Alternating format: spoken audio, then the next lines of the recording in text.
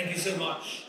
And thank you for allowing me to speak here at the Emkan conference. I would like to start and connect my talk to what Dr. Mona just said a few moments ago, and also what Basma said. And that is coming back to the why. Why do we educate children in any country, and why do we educate them in the way that we do? My answer is quite simple, and that really ties in with what Dr. Mona called the transformative education which is required in the 21st century. And the answer is really that we need to prepare the children for the challenges of the employment market, of universities out there at the time when they are joining the market. And that implies that education needs to remain flexible.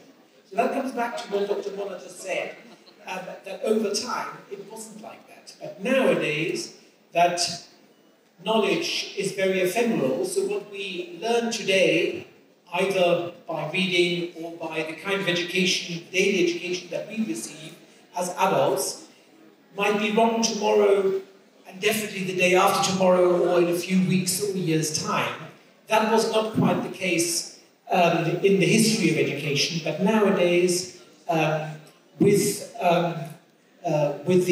in the digital world, when we are and our children are inundated by information on a daily basis, when they have the world's library in their pockets in the shape of their phones, that is what it is, and education needs to be adapted to that. I will use Misk Schools, and thank you for the introduction there on that, as an example of what it is that we're trying to achieve. And that is an aspect which is what we are doing at Misk Schools, and that is adapting the education that we provide on a daily basis to what is needed in society tomorrow rather than today. Because the children who are with us today will have to function in society tomorrow. And that is inextricably linked to the vision for 2030, because that is what we are. So the children that we have in our schools today here in the Kingdom will have to function against the backdrop of the Vision 2030 tomorrow and the day after tomorrow.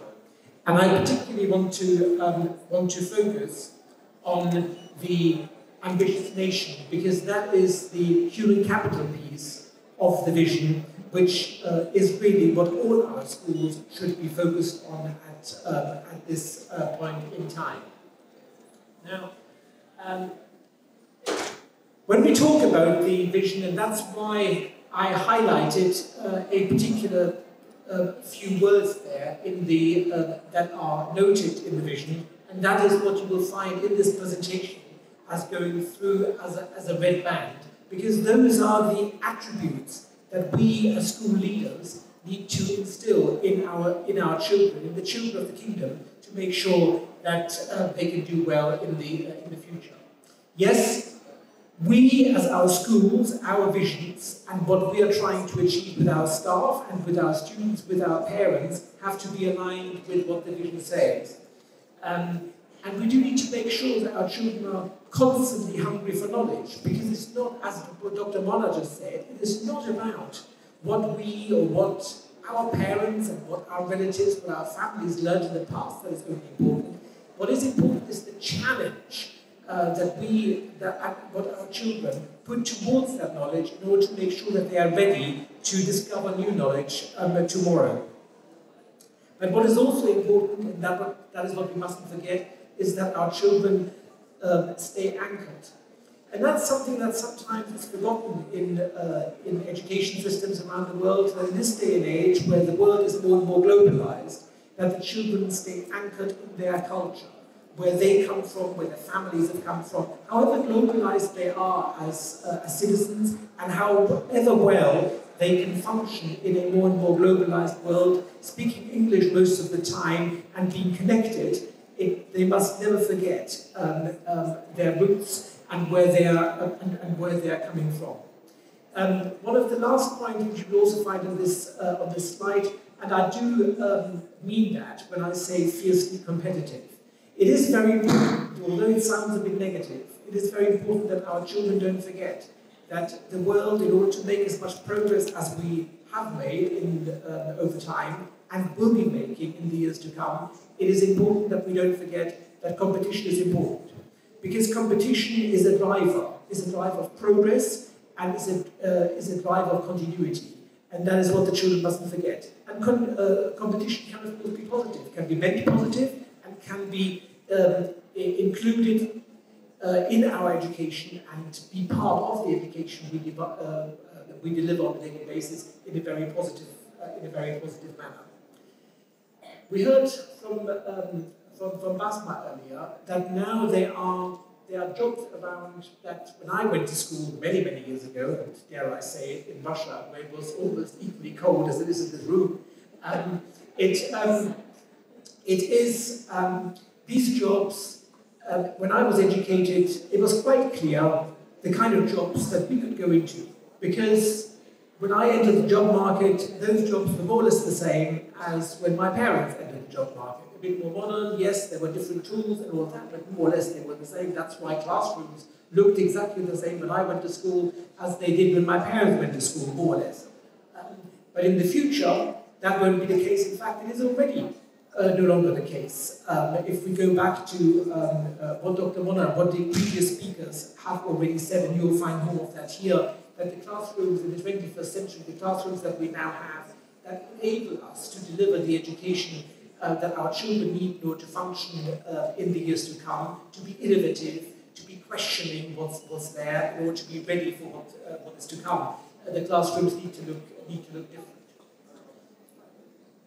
In the next few slides, I want to highlight a few things that go beyond what we deliver in the classroom, and that is going back to what I said earlier about the Vision 2030. Because the kingdom in the future does not only need well-educated people, does not only need children and young adults who are ambitious, who are competitive, who are thoughtful, who are well-anchored, and who can think beyond the obvious and prepare for a future that is not quite clear at the moment they set out preparing it. It is important that we prepare our students for a world that is quite unpredictable. And there are just a few premises that I've put on this slide here. And that is that with the advances of neuroscience, we have known for a fair number of years that IQ is not a static feast. So it's not like when you measure the IQ when your children are 15, that IQ will still, that number will still be the same when they're 19 or when they're 25. That IQ changes, so it's a movable feast. We know that the brain is much more malleable than we ever thought before. And therefore, we know that we can change it. We can change the travel of direction, because if the brain is malleable and if the IQ can change, surely we can change the direction of travel, whether it's going up or it's going down. And actually, research has proved it can go up, but it can also go down. And that has been researched extensively, how that happens, how the IQ goes up rather than going down. And we know that one of the defining factors of making the IQ going up is the number as well as the variety and the diversity of opportunities that children have in the journey of their education. To what extent we have been able to keep divergent thinking alive. Many of you will know, the late Sir Ken Robinson said that very clearly in his book about 10 years ago, that all children, when they're being born, have innate in them natural curiosity. That's why when children are little, when they start crawling around, they open every drawer, they touch everything, they stick everything in their mouths, and that is because they're naturally inquisitive. They want to find out. Now, this divergent thinking, trying to find out, has over time decreased. And it was found that while children went through education, it's been decreased. So children are very, very inquisitive when they're tiny, and it was found about 10 years ago, as they went through school, this level of inquisitiveness went down. And it went down because of what Dr. Mona said earlier. It is the rigidity of education, and that is because we were thinking in the way of Alexander von Humboldt's model of the 6 areas of knowledge. What we thought children had to know at any one stage is what we taught. But actually, education is much more, as you will find in a few minutes. Should I use this? Is this better? Right, okay. So this apparently is connected to the video, so I need to carry on with this mic, which I will do, which will also allow me to walk around a bit, which might be a bit easier. I will show in the next few slides that actually what we truly believe is needed in education is that we move away from being so bound by the knowledge that we deliver, making sure that children know about maths, know about physics, know about languages and humanities and all these things, and of course they are important. But what is important never to forget is that what the children are learning today, they need to know that on the day when they're learning it, that it might be wrong tomorrow or the day after tomorrow.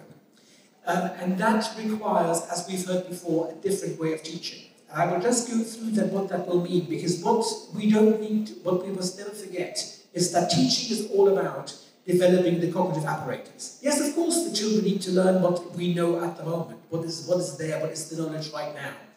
And because that is important for developing the cognitive ability, for training the brain and for making connections. And we heard it before, making connections being very important, because the connection making, that creates the interdisciplinary of learning, interdisciplinary nature of learning. We mustn't forget that, yes, of course, the children learn maths, and they learn science, and they learn languages, humanities, and all those things. But what is really important is to interconnect them, to make sure that the learning spaces in which the children learn, our schools, our classrooms, are set up and organized in such a way that the interdisciplinary nature of learning can be enabled. As we heard Dr. Mona saying before, the workplaces are not only about maths. The workplaces are not only about languages, about geography. Children have to combine the knowledge that they've learned in any of those academic subjects in the disciplinary manner in order to draw conclusions on what is to be in the future. The aim really is, and that goes back to my first slide about the vision for 2030 for the kingdom, is really to create in our schools advanced performers and global leaders, as well as enterprising learners. Now, what does enterprising learners mean? Enterprising learners means learners who challenge themselves as well as challenge their teachers. And it goes without saying that also changes the nature we go about it when we're teaching. Because we as teachers also have to see ourselves as learners, being challenged by the children. And that is something that is really very important, because with that we give the students confidence. Confidence in what they've learned. And confidence when they make a mistake and they discover that there's a mistake, and that actually is a skill in itself, that the children discover this is a mistake and I need to find a different approach on making better. And if they see us as the teachers doing the same, they understand us as learners. And that is the first step to creating lifelong learners. In the context of what I just said, that everything we teach, every single piece of knowledge the children learn today will be wrong or half wrong the day after tomorrow. That implies that lifelong learning is essential for success, and that is what the children need to understand from very early on in schools. This is an example of this is actually an image of the NIST diploma, which, as you can see, has 4 quadrants. The point I'm trying to make here is that the skills, as far as enterprising learners, advanced performers, children who are ready for the 21st century, for a society that is forever unpredictable. Any generation of students who are in school from now on will be taught something that is not quite right anymore tomorrow. So therefore what they learn in school is not what they are going to need to know when they start the workplace. We already know our children, when they enter the workplace, will have to define life new, will have to function differently, which is why the entire concept of education is now being called into question, what we're doing at the moment. I've just been one of the moderators at the Global Smart City Forum, which we've held here in Riyadh. And I had a number of professors from top universities in my panel, from Berkeley, from Stanford, from MIT, and so forth. And they were all saying that many companies that are nowadays leading in the world, the Apples, the Microsofts, and so forth, don't really want university degrees anymore because they know that is not the knowledge they will need. It's not the skills they will need. They insist on training their own people. They just want evidence of an agile brain, of things that the children have created, that the graduates have done in the past. And that's actually very difficult for a school to create that kind of portfolio for the students, for the children. So if we just look at that, the academics, and that's going back to Cambridge here, that is only one quadrant of it all. And that's really the point I'm making, that yes, academics are important. Yes, of course, in order to get in top universities, the children will have to produce good results. But it is much more important that there are other things as well. You will see in the next few slides a few things about leadership, which, if we're looking at the expectations in the vision for 2030 for the kingdom, all our children, all our learners will have to be leaders. Leaders of themselves, leaders of others, and leaders of their own expertise, what they're learning. They have to make sure how that fits into what society requires. They have to make sure they understand what might be needed tomorrow, which is not quite known as yet. We also do internships, which means that there's, and you've seen it on the first slide on the Vision 2030, to instill in the students at a very early stage a spirit of entrepreneurship. Because society can only be successful if there is an entrepreneurial spirit, if there is a readiness for risk-taking, in order to make sure, yes, I'm taking a risk, it's calculated, but I know it will move things on. This safety of knowing what we've got now, and that will still be available tomorrow, and that will still serve me in that way tomorrow, and I will still make money on exactly that type of thing the day after tomorrow. I think that needs to be rethought, and that's why entrepreneurship and the risk-taking aspect of it is very important. I mentioned how important the anchorage in society is particularly here, and that's why the national identity piece is of high importance. Now, while this is a diploma which we are offering at Misk Schools, and that's quite revolutionary here in many ways, it is in the process of being underwritten by Cambridge because it's actually adaptable in many other aspects. Because the important bit about it is that the academic subjects is only one bit of the education. And that goes with what Albert Einstein said in 1938, that when he was asked, what do you think is education? And when he answered, education is what remains after you've forgotten everything you've learned in school. And that's really quite important to remember, because yes, we've all learned maths at some stage, but unless our careers have required us to do maths, we will forget it. We will not forget the things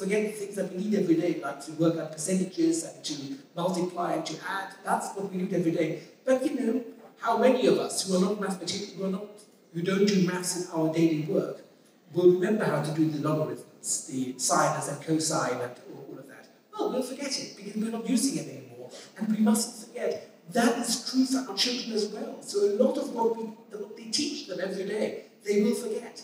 But we still teach them because it's the current knowledge which they need to have in order to develop new knowledge. But the developing of new knowledge is really what is most important. I've mentioned before, this leadership cycle is really what in our teaching is very important. That we do believe that in keeping with the vision for 2030, our children, all our children here in the kingdom, need to be leaders. That doesn't mean they're leading companies. It doesn't mean that they're leading organizations and large units. Not necessarily. They also need to lead themselves. They also need to lead in their families. They also need to lead when it comes to their expertise. Because if you don't lead as far as your expertise is concerned, you actually are closing the door to making sure that that you can make progress on it, and that you can stay in the lead of your expertise.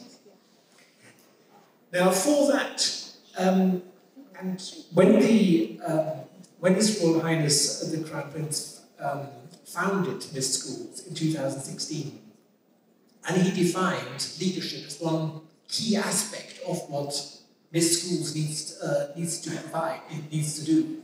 We had to, of course, think about that, because we cannot just do leadership like it is done in many other schools, as a bolt-on, as a skill. So we thought about it very deeply and conceptualized that, yes, leadership is a skill. It is indeed a skill which needs practicing, that is true, but it's also an academic discipline. And we know that it's an academic discipline because it has an evolution, like all academic disciplines.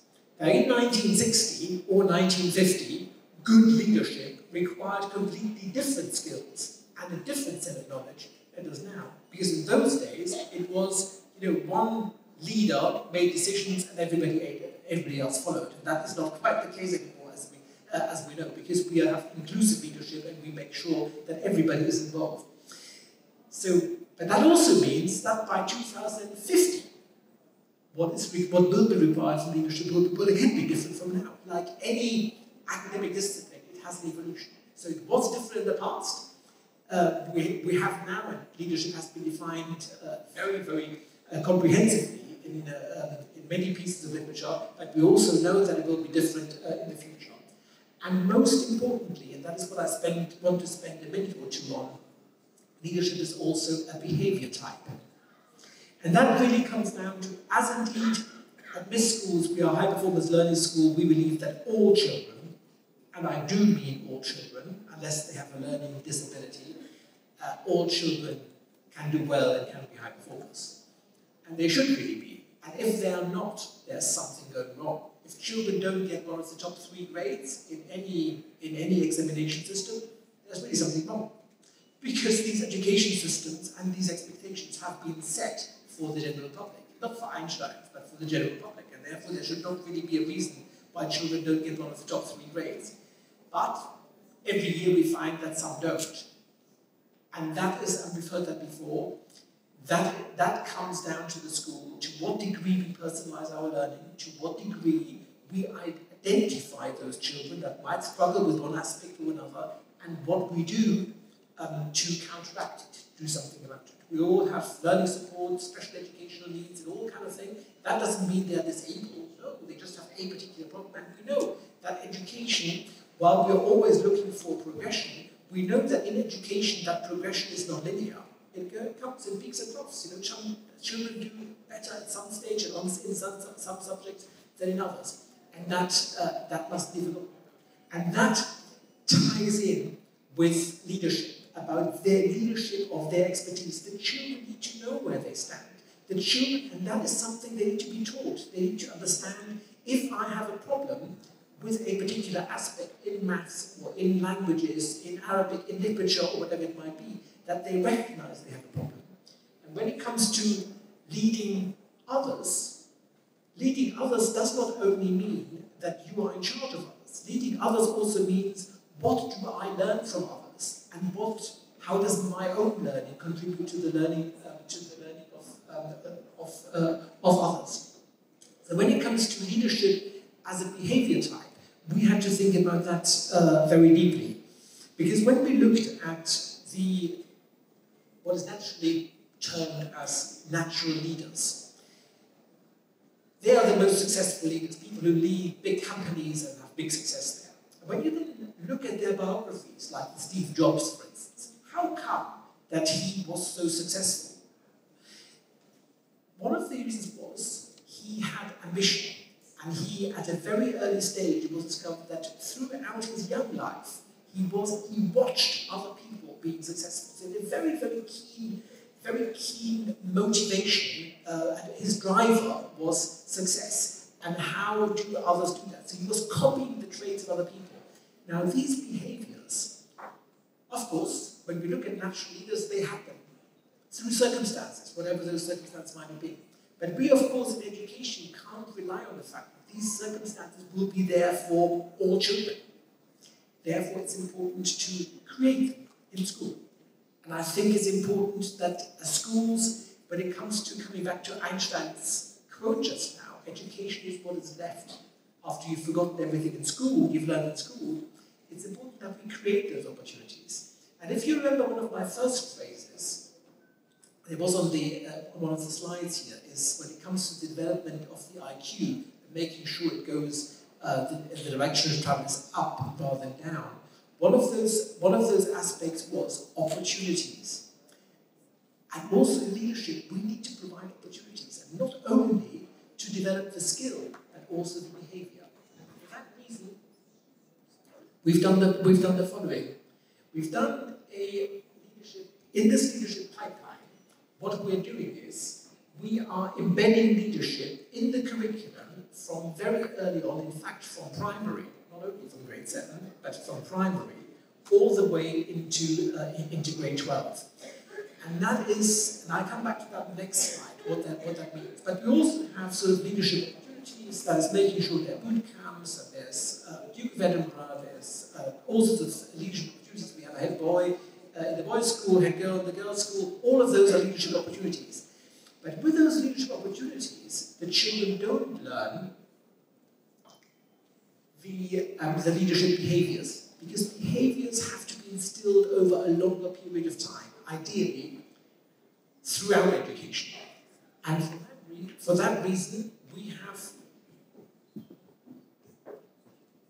deconstructed a leadership course, extracted from it the leadership skills, and juxtapose those with activities that train and instill and practice those leadership skills. What I'm saying is, you can learn maths or science or geography or any humanity, business studies, economics, while doing activities that are actually leadership activities. Which means, for instance, in primary, the children would not know that they are actually learning leadership behaviors because they're doing activities, practicing certain academic skills in sort of a leadership package. And that trains those attributes, those behaviors that are so difficult to instill. And when they practice leadership, and then we've already seen that in very tiny children actually, when they practice leadership, those behaviors come to the fore, and they kind of learn them by osmosis, as they went through education without really knowing that they weren't necessarily leadership skills. Yes. If I just leave you with this about shaping leaders in schools, lessons for the future, and these are all, most of these sentences are coming from our students. So we just sort of gathered them over time as we've been going through this journey. And can I just draw your attention to the last sentence there, that leaders are always agile, divergent in approach, and uncompromisingly principled. And that's really something which I hope you're taking away from this talk, that the principled nature of what the children do as leaders, leading their own activities, leading their own expertise, leading their own learning, and making sure they contribute to the learning of others, and have others, their friends and their peers, influencing their learning. I think those are the important messages I want to leave you with here. Coming back to the vision for 2030, it is not only the knowledge that's important, it's what to do with the knowledge. How to make sure that the children can expand their skills with their knowledge and are ready to shape new knowledge in the future. That is what is needed in the kingdom at the moment, and that is what was meant when the vision for 2030 was put together and when it was publicized. We are 7 years down. So 7 years ago, the vision was announced, and we have about 7 years left to make sure it comes to fruition. We're well underway, and I'm sure we will all make our contribution our own ways. Thank you very much.